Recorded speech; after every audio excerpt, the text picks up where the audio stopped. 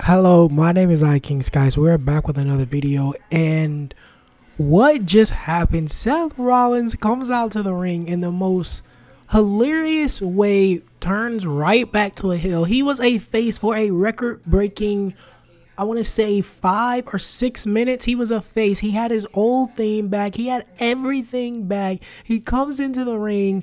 He talks about his daughter, how it has changed him, how he sees everybody around the ring. They had the whole SmackDown roster sitting around him, and then he called them talented. He was complimenting everybody, and then he just goes straight back into the psychotic Seth Rollins that we have all known for the past 6 months, and then everybody just leaves. This was hilarious.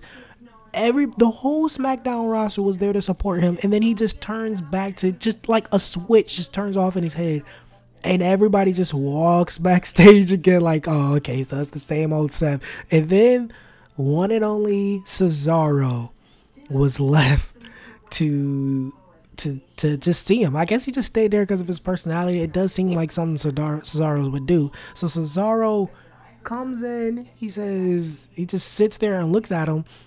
And then he walks away again. But then Seth attacks him. So Seth Rollins and Cesaro will probably start a feud here.